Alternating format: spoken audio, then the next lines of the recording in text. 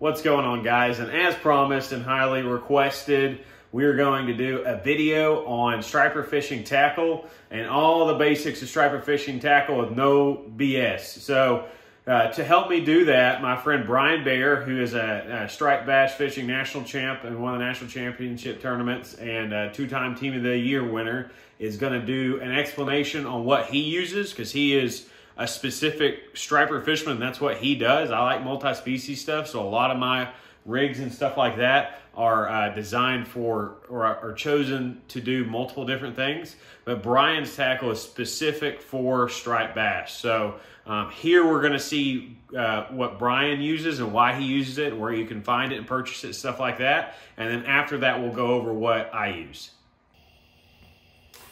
What's up, everybody? My name is Bryan Bear, and I'm with Team Barely Timed, the professional striped bass fishing team. And I'm sure you've seen me fishing a lot with Mark Cooper over this past winter. And Mark wanted me to do a quick video and kind of share some of the tackle that I use, and hope that it'll help out some of the stuff. I guess he's been getting a lot of questions on more specifics of tackle and stuff like that that we use to catch these big fish. I myself been striper fishing since the early 2000s, and I've been tournament fishing since mid 2000s. So it's been a while, and I'll say a lot of the things I've learned along the way, I've learned by mistakes that I've made in doing tournaments. And so pretty much everything I do has a reason behind it, and the reason is usually because I failed at some point in time in a tournament, and so I've had to kind of re-up my game to be better for the next tournament. So this table right here we has a lot of equipment on there, so we'll go through a lot of this stuff. I'll start off with, I guess, fishing reels. All my rod and reels are either ugly stick striper rods, medium heavy, so just a regular old Shakespeare ugly stick. Guess I'm holding it upside down. Let me hold it this way. Ugly stick Shakespeare rod, striper rod, and they are medium heavy 7-foot rods. You know, they're good rods. I mean, they're fiberglass rods. They're cheap. They're $30. You know, I think, well, I mean, they might be $39 now. I've had a lot of these rods I've had for over 10 years. When they were $30, I think they're $39 now. Most of my reels are Abu Garcia 7000s, and but I am switching these just because I've tried one of these Daiwa or Penn. I'm sorry, not Daiwa, but Penn Squall 20s. And they just seem to have better drags on them. I just like that reel better. It feels better. It's got more bearings in it, carbon fiber washers in it. These guys have gotten where they're $160, $170. These are $120, and I think it's actually a better reel, these Penn Squalls. So I've been slowly switching over from 7000s to the Penn Squall 20s on all my reels, but the rods are still the same. They're the same. This is a Tsunami Japanese brand, white hot or tough tip, I think it's called, medium heavy 7-foot rod. I actually love these rods. They don't make them anymore. I wish they did, because I've beat the crap out of these things for 10-15 years, and for $30 I've caught a lot of big fish on these rods and won a lot of money on these rods right here. So they've done well. So I guess all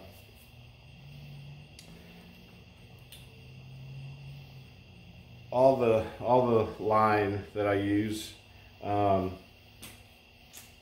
get off of eBay. All my main line on my reels is Berkeley Trilene. This is a 5,000. It's like a 5,000 yard spool of line. So that's like it's like 3 miles of line.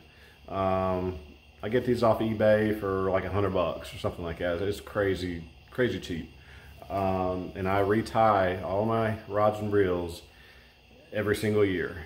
At the start of the season, tournament season, I will re-spool all my line, okay? All my leader line. All my leader line is Cigar InvisX 25 pounds. The Berkeley, the big game main line is 30 pounds. That color is called Solar Collector. Is the color. Yeah, it fades, but I'm changing that every year. So it doesn't matter if it fades, it's not going to fade out that much in a year's time. So, you know, I'm fishing for tournaments for $25,000 and all kinds of big money. So I want fresh line on all my reels. So I do that once a year. All my leaders get retied before every single tournament. I retie everything before every single tournament. And this is Cigar InvisX 25 pound fluorocarbon leaders. All right. And then this is just your Power Pro braid right here. This is what I use to tie my stinger hooks onto my main hooks. I used to use a cinch knot on my stinger hooks. I would use a cinch knot and just use the tail of the cinch to tie my stinger on, okay?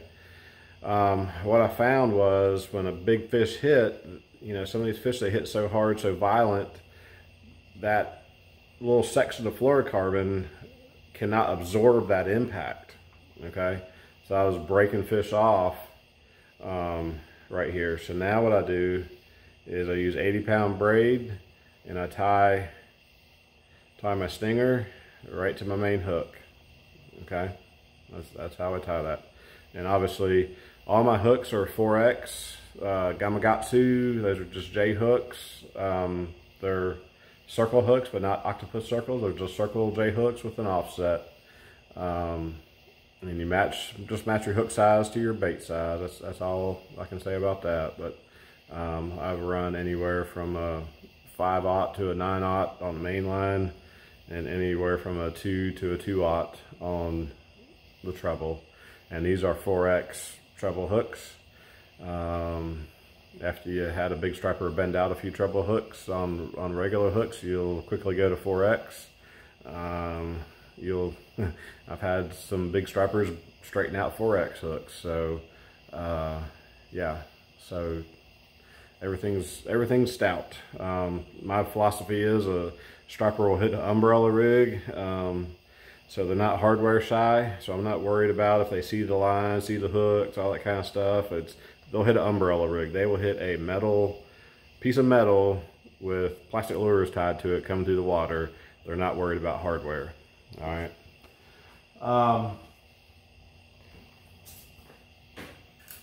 For planer boards, a good friend of mine, Lewis Buckwell on Lake Murray down in Columbia, South Carolina, makes the planer boards that I use, and these are called the Ugly Board.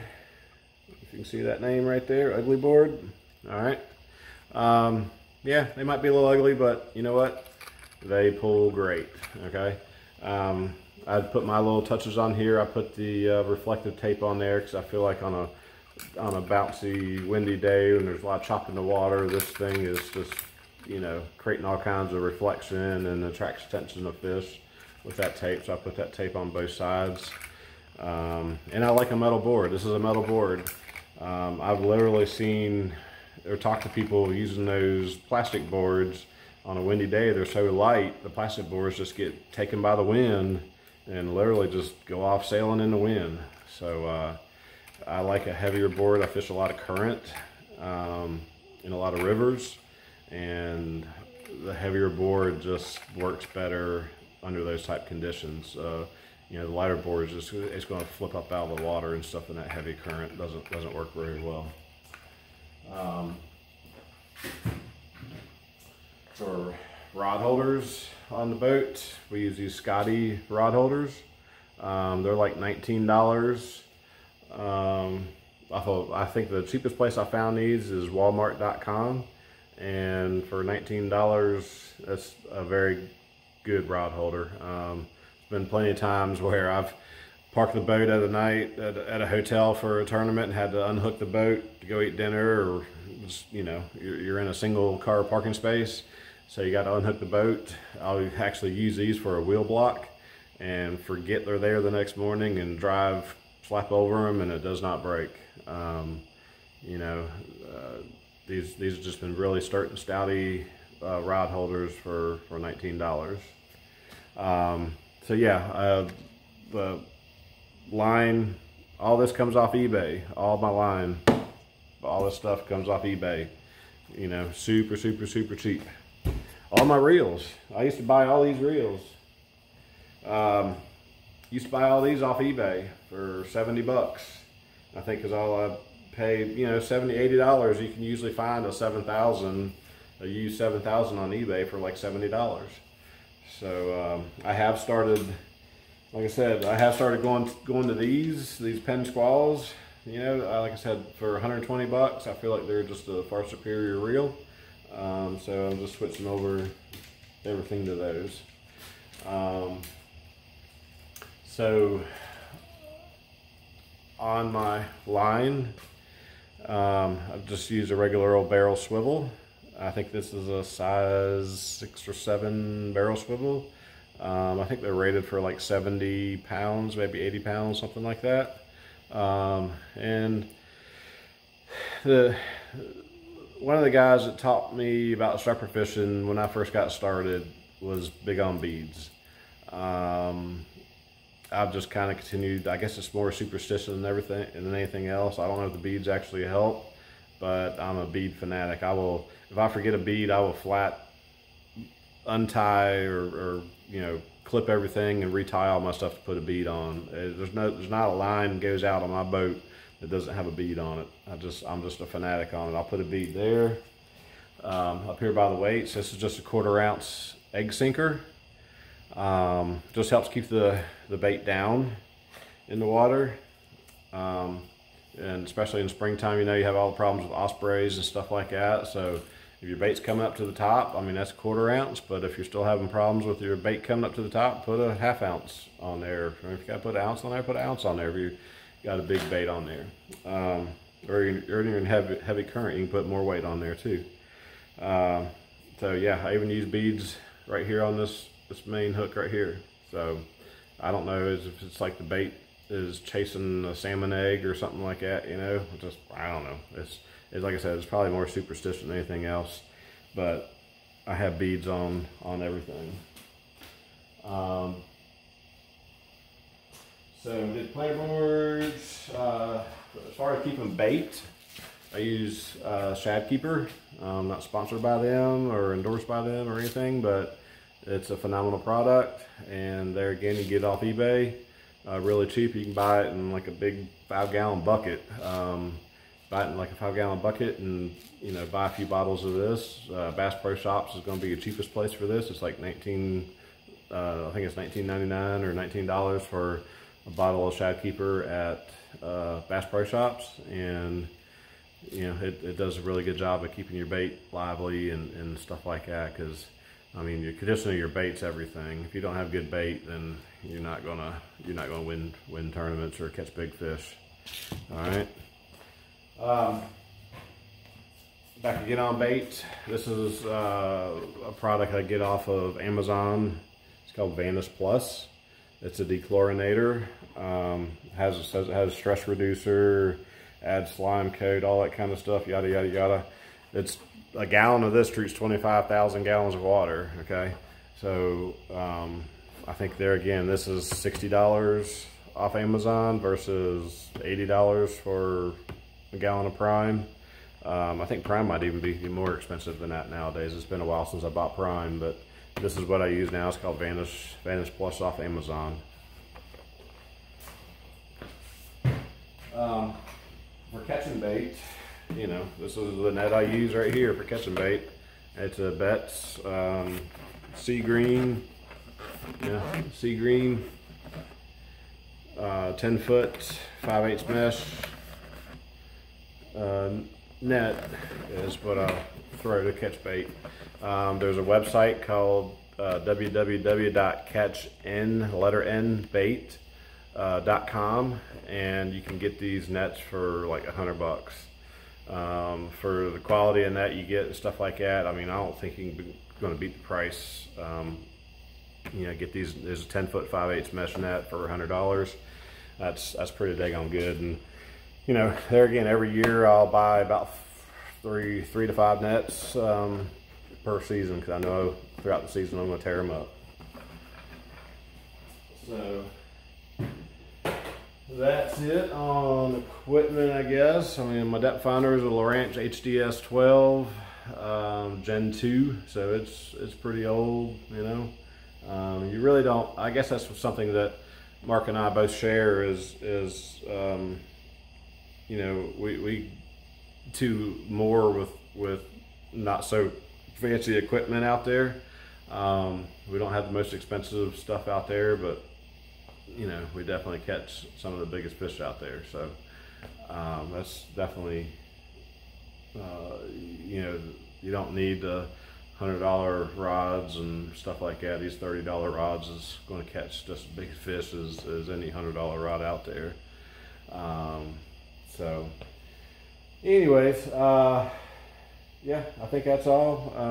Hopefully this answers some of the questions. I know Mark said he's had a lot of questions about specific on tackle and things like that. So hopefully this handles some of that for you. All right. Y'all have a good night. All right, guys, so now we've seen what Bryan uses as his primary rods and reels for striper fishing, the type of bait nets he uses to catch bait, the rigs he uses, the type of line, leader line, hooks, the whole kit and caboodle. And this is from someone who's a professional at striper fishing. And we're not sponsored by any of the people we've talked about for the tackle. We're just avid fishermen who love doing it and love helping people learn how to do it. So now I'm going to go over the type of tackle I use, which is very similar to Bryan, plus a couple different styles of rods and reels. Alrighty guys, so Bryan is a monofilament guy. I am a braid guy. I like the line capacity you get out of braid, and I like how touch sensitive it is, and there's no stretch, so you feel everything that's going on. Braid versus mono is a pretty debated topic in the fishing world, and it really boils down to what type of fishing you do the most often and what you prefer. I just like the feel of braid, so that's what I go with. Now, in terms of rods and reels, you just need a bigger style bait caster reel that can hold a low line, has a good drag system, and isn't going to break on the big fish. So this is a Daiwa Saltiste. This is a more expensive reel, but you can beat the crap out of these things and they will not die. So if you've got the money to buy something like this, go ahead and do that. I've owned a couple of these for over a year now and have had no issues out of them, have fished probably 200 days with them, I'd say now, and have hauled in a bunch of big giant catfish, stripers, and muskies on these guys. For the rod, most of my rods for pulling planer boards, anchoring with cut bait for catfish and stripers are the Warrior Cat medium heavy. Now they have a bunch of different models. I have a few heavies, but the medium heavy is a great all-around rod. It retails for about $79, so it doesn't break the bank, and you literally can't. I've never broken one of these things on a fish, or not because of my negligence. Basically, I had a cinder block drop on one going like 40 miles an hour that put a crack in one when we were out on the road one day, but never had them fail, never had an eyelet fail, and I've used them for years. One of these up here is actually the original prototype for Warrior Cat that's like 6 or 7 years old. That's caught thousands of pounds of fish and has never failed. So they're a great all-around rod. I like them because they are a bright color and have a white tip, so if you're night fishing, it stands out, and they're bulletproof. For the line, I use 65-pound test Suffolk's 832 braid on all of my reels. That is a more expensive type of braid, but I found that the longevity you get out of it and the usage you get from it is worth the cost difference from the cheaper braid like spider wire and stuff like that. It's for braid, it's very abrasion resistant, and it doesn't fade as bad, and it just holds up for a long time. This has been on this rod for over a year now, caught tons and tons and tons of fish. You can see all the shad scales and blood and guts still on it, but that's what I use. For leader line, I use 50-pound fluorocarbon, same brand as him, Seagar. You can buy it online. I go a little bit heavier because I've got the braid and it doesn't have a whole lot of stretch in it, so it's putting more pressure on the leader line. And this type of rod and reel is for trolling planer boards, downlining, and anchoring with cut bait, because it's got a more sturdy tip, or not a sturdy tip, more bendable tip, and it's not as long and cumbersome. Now the second type of rod I use is a musky rod. This is a St. Croix. The white one up there is an Abu Garcia. You've seen in a lot of videos. We've got a couple other St. Croix musky rods, but what I use these for striper fishing is balloon fishing, because when you're fishing with the balloon, normally it's a pretty good ways out, and when you've got a longer rod, it helps you set the hook from a longer distance a whole lot better. So that's why I use balloon rods with the musky rods. And also, we fish for striped bass with artificials and stuff a lot, and it's basically designed to throw big musky baits, which are essentially the same thing as striper baits, and they just carry over really well. So if you're throwing, let's see if we can pick this up, a big crankbait like that, jerk bait, stick bait, you need a rod that can handle it, and that's why I use these musky rods. And I started out fishing from the bank, and a long rod when you're bank fishing, again, most of the time you've got to get your bait out a good ways from the bank to get it in the big fish zone, out in the deep water, and having that longer rod to set a hook at a distance really helps you out. So you don't have to start out with a St. Croix. This is a $200 rod. You can start out with one of these Abu Garcias, which is 80 or 90, and you don't need a whole lot of them like you would if you're running a bunch of cut bait rods. I have like 2 or 3 of them, and I use them for a bunch of different things. And if you buy a good rod and reel combo, it'll last you a really long time. But again, if you're just getting into it, try to find something on Amazon, Facebook Marketplace. You're going to want something that's at least 8 feet long, heavy action, extra heavy, because you want to be able to set that hook from a long ways off and then have the momentum to do it when you're that far away. Because if you're using mono and trying to set the hook from a distance, you got to do the whole run technique with it, or reel out a bunch of line, or a bunch of slack to get tight with the fish. With these setups, you've got full contact at a distance and you know exactly what's going on. Now, when you're ballooning stuff, run a fluorocarbon leader. Just depends on the situations, how long you want it to be. I've got a little 1/4 ounce sinker on there like Bryan does to keep the bait down, and that's just attached with a bimini twist type knot. You could use a barrel swivel. I just threw a bimini twist on it because it's easy. And that's basically all there is to it. Big 10-aught Gamakatsu. This is a 2-time strong hook. He uses 4-bys. I just didn't have any.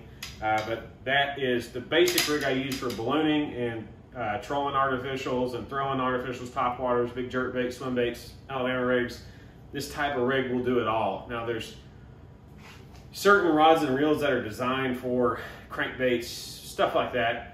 I don't really have the money to do all that, so I try to get stuff that will do it all at least decently well. And then myself as an angler has learned to use just general things for multi-purposes. Because again, you don't have to have all the money in the world to do this. You got to have the love for it, the passion for it, and the desire to go out there and do it.